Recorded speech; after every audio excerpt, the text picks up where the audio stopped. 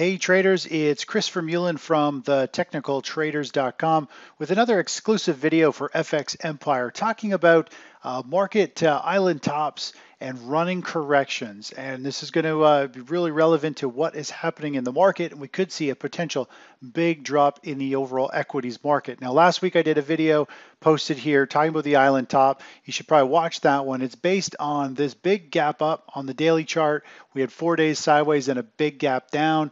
We talked about how we're going to see this some type of exhaustion pop in the move based on a Fibonacci, or not, sorry, not Fibonacci, a rising wedge pattern. You get this rising wedge, they end usually very abruptly with some type of big shakeout. Usually it's a big pop in the same direction followed by a big reversal. And that came with a break of this significant pivot high. It came on news. All these things played into talking about a big reversal in the market. And that's what we saw last week, along with the prediction going forward of what to expect. So watch that video that I did, but let's focus in on the shorter term time frame. Let's jump to the 30-minute chart. We are focusing, so we'll go over here. Look at this price action. It may not look like too much on the daily chart, but it's very similar actually to this price action where the market gaps down, you got a big sell-off, and really the market kind of oscillates around within those 3 days, creating, instead of it acting as a bear flag, a pause, and consolidating before it moves down, it does a running correction, meaning it's correcting as it's still running in the direction of the market. And that's what we're seeing right now. So let's go to the 10-minute chart and check this out. Or sorry, 30-minute chart.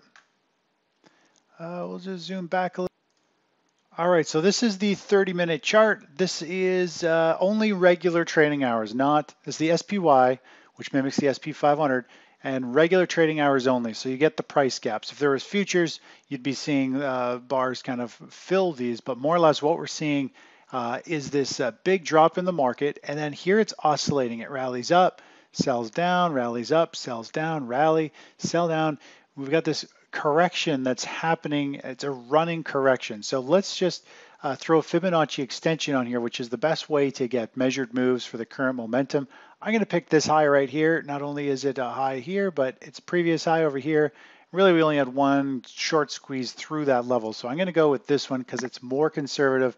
I usually always go for the most conservative levels. And then we can talk about where this market ran down. Because it's a running correction, there's no easy way to pick a low and a high and using Fibonacci extensions. You got to be a little creative. To me, it seems like there's a big move down, and I feel as though this low is fairly close to this low. And because it's a running correction, I'm going to stick with this low level here. And then I'm going to consider the bounce and the rally up. We got a high here, we got a high here, we got a consolidation here. I'm going to just kind of go off this level here and click that. And that is going to paint us a picture of where the downside move is. Actually, let me just draw on this chart. More or less, we're looking at a move down, and then we've got an average move up, and then we're going to have a downward move, which points to lower prices. So let's just zoom out on this chart a bit. And you can see the downside, whoops, get rid of that. The downside potential move on this chart. You can see if we grab the price action and draw on these lines, we've got the sell-off, you've got the average rebound, and then we've got the 618, and then potentially 100% measured move down to the 282. Which we could actually pull this up on the futures. I know most of you probably look at the futures chart.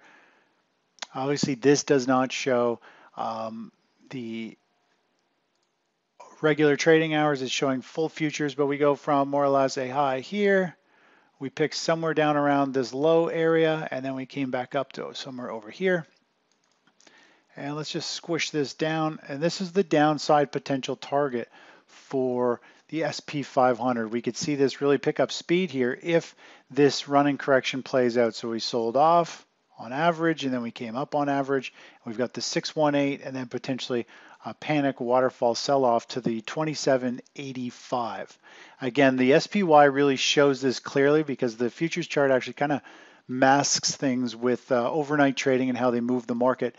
During regular trading hours, this is when the real volume trades, big volume. And so it's this kind of running correction, this average price here. It's ping-ponging around. as the people are trying to accumulate, but there's still big distribution going on. On average, it still can't hold its ground. It gets sold off, and then you get retail buyers and people accumulating, buying on these big moves to the downside. But on average, it's still under pressure and making lower lows. And it is starting to create a falling wedge, which if it continues to squeeze, we could see an exhaustion drop to hit our measured move down at the lower end of this level and followed by a strong reversal. But overall, this running correction is pointing to lower prices at this point. And when you look at the upper end of this range, we're pretty much came up to that this morning.